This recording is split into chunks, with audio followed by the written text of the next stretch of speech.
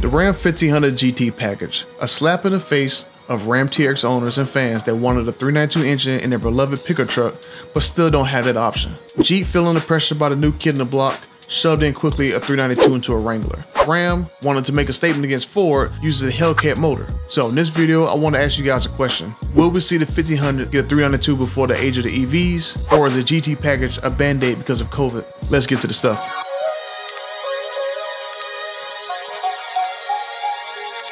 Now, I'm going against the grain about this package, I know, but Ram knows exactly what everyone wants for years, and here is the results of them listening, the GT package. I'm going to pop up here on the screen to show you what all comes in the GT. In a nutshell, you basically get all the interior and tech goodies that us TRX owners have, and it gets filtered down to you guys. Now, there is nothing wrong with this. Dodge has done this for years with every version of the Challenger, which is why they look like every other version of the Challenger. But there are some things I have a gripe about the GT. Number one, the package shows that we may never get a 392 in the 1500, or does it? If you look in this package at the exterior add-ons, Ram basically throws a bunch of bolt-ons to make the 5.7 feel like a 392 TRX, with factory installed cold air intake, e-torque, exhaust, and 392 gears. Most of that you can get at aftermarket, but Ram wants these trucks to sound mean just like the TRX. Ram wants to get these trucks a 392 rear gear axle ratio, but not a 392 engine, to make the 5.7 feel faster. And yes, I know the 392 is standard on the Rebel, but it's also an option on the Laramie. The GT, you had to get the e-torque on the engine to make it again feel faster. The GT package will probably get a couple more horsepower, but it's no 392 at the end of the day. One interesting article I want to talk about is from Mopar Insider saying that packaging issues prevent 1500 from getting a 392 because of the intake. I honestly don't know how this is possible anymore if the Hellcat motor and 392 are basically the same size and intake dumps out in the same location. It seems like you can just slap on a version of the TRX hood on the Rebel and you have a Rebel TR, a V6 Raptor fighter that hopefully will be way cheaper than the ridiculous $65K Ford is asking for the V6 Raptor. With that being said, maybe the truck that I talked about in my 2023 TRX Mule video is a 302 rather than a red eye after all.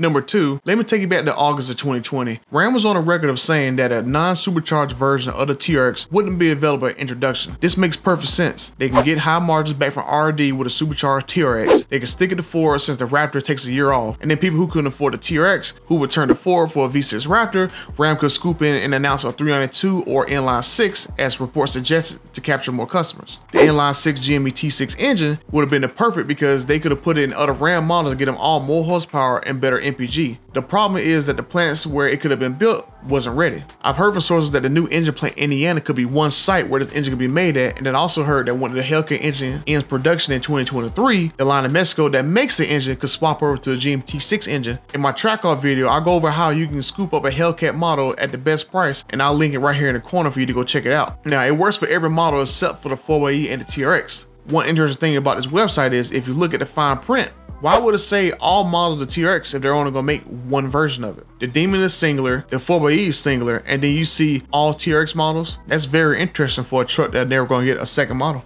Just saying. The 392 would have been great for the baby TRX, but could they spread it to other models and lose, payload, fuel economy, EPA credits, and towing? I say yes, because with the TRX selling like hotcakes, the terrible fuel economy, the crappy payload, the crappy towing, I don't think customers would have cared. You don't buy a TRX to tow, you don't buy a Raptor to tow, but I don't know why Ram would think customers would cry by having a 392 in their pickup truck. If Ram would have done a 392 option for the 2022 model year, we could have had 2 full production years with a 392 before the age of EVs in 2024. The 392 trucks would have stood out, generate a lot of buzz, heck, make a lot of money, before we can start seeing all these small engines that are being rumored over the last few years. Or you can show Ram that you want 392 1500 by typing down in the comments and liking this video. Hey Ram, are you listening?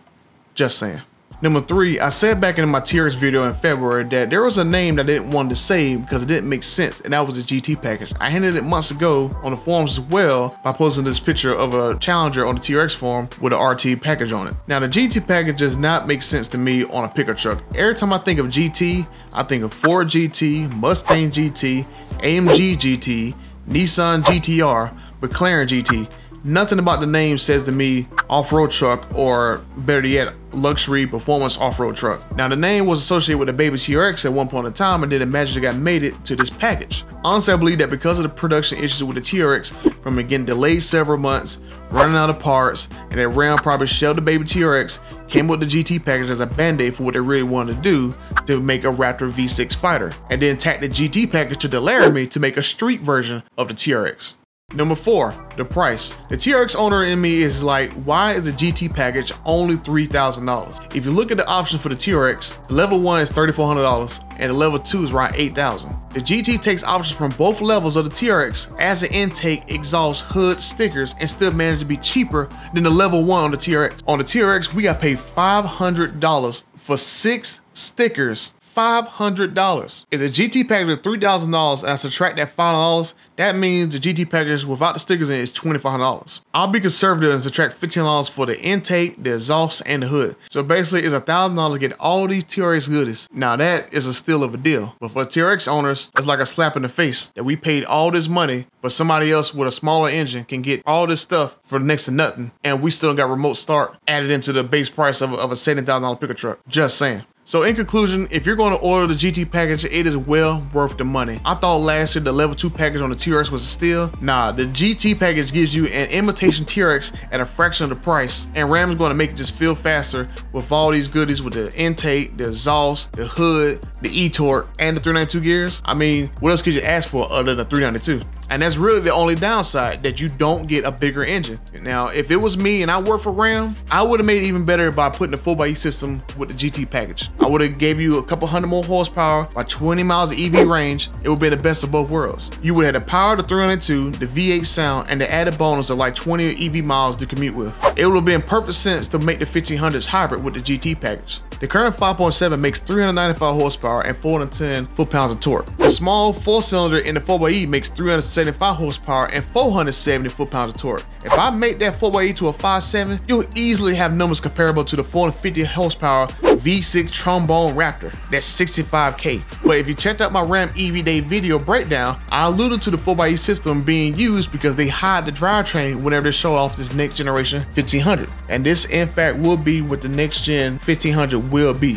So it seems like the drivetrain is coming, but it's not coming yet. And that's it for this video, guys. If you want a cheap TRX, get the GT. If you want the power but don't have the dollar, maybe the 2023 models will have a hybrid, or 392 for a year, just like the Durango had the Hellcat for 1 year. So let me know what you guys think down below. Is the GT a band-aid until a 500 horsepower truck comes in the near future? Help a butter out, like the video, subscribe to the channel if you haven't already done so, and until the next time, I'm out.